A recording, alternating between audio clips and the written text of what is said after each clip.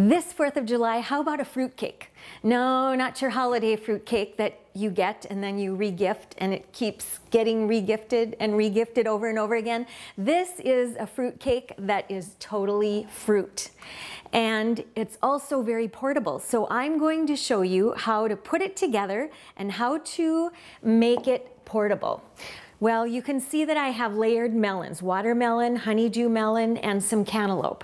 And so to start with, you need to slice those.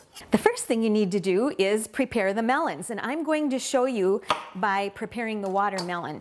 And you can see, first start by cutting off both ends of the watermelon. And you'll need a sharp knife, of course. And then we're going to slice it right through the middle, just like this. There we go.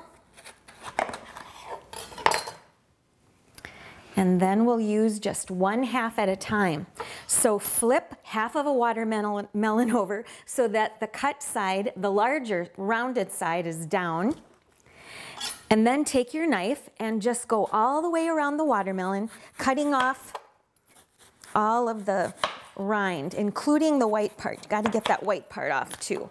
Now, to make the layers for your fruitcake, you'll just need to slice the watermelon into rounds.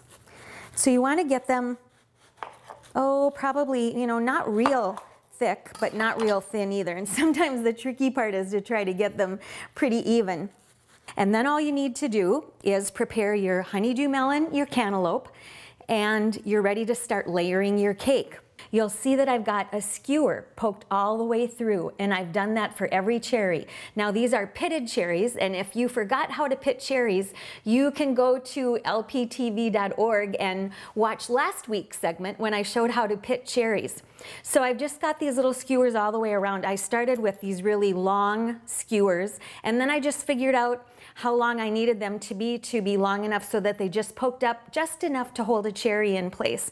And then I just used my kitchen scissors to cut them. So that's how easy it is to make a portable 4th of July picnic fruitcake.